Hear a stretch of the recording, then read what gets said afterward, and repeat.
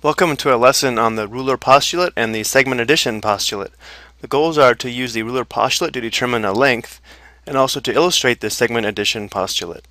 The ruler postulate states the distance between 2 points is the absolute value of the difference between the real numbers shown on a ruler. So for example, looking at the centimeter side of a ruler, if we want to know the distance from 8 to 23,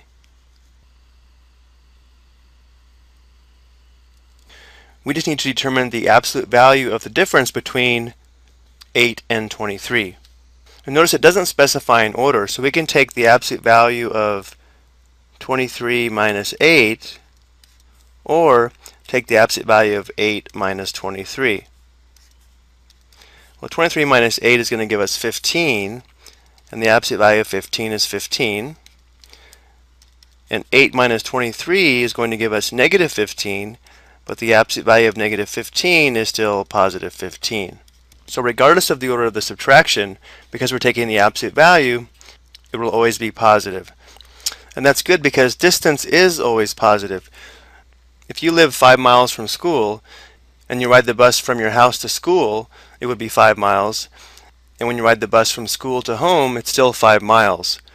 So regardless of the direction, the distance will be positive. The segment addition postulate tells us that if we have the segment AC and the point B is between point A and point C, then the length of AB plus the length of BC must equal the length of AC. So the distance from A to B added to the distance from B to C would give us the total length from point A to point C. Looking at it numerically, if we know the segment AC has a length of, let's say, 15 centimeters, and we place the point B between points A and C on the segment, so the length of segment AB would be 4, and the length of segment BC would be 11.